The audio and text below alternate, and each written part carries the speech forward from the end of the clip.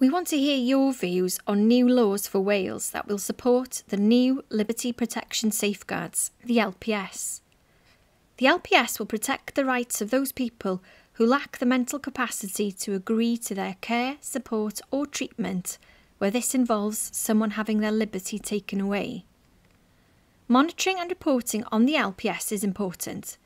It will help to ensure that health boards and local authorities are protecting people's rights.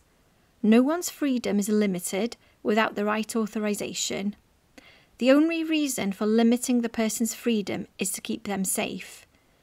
And any limits to a person's freedom are only the limits written in the authorisation under the LPS.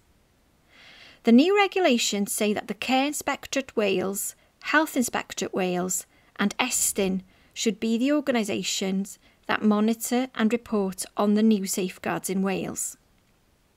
Health boards and local authorities authorise, review and manage the use of the LPS.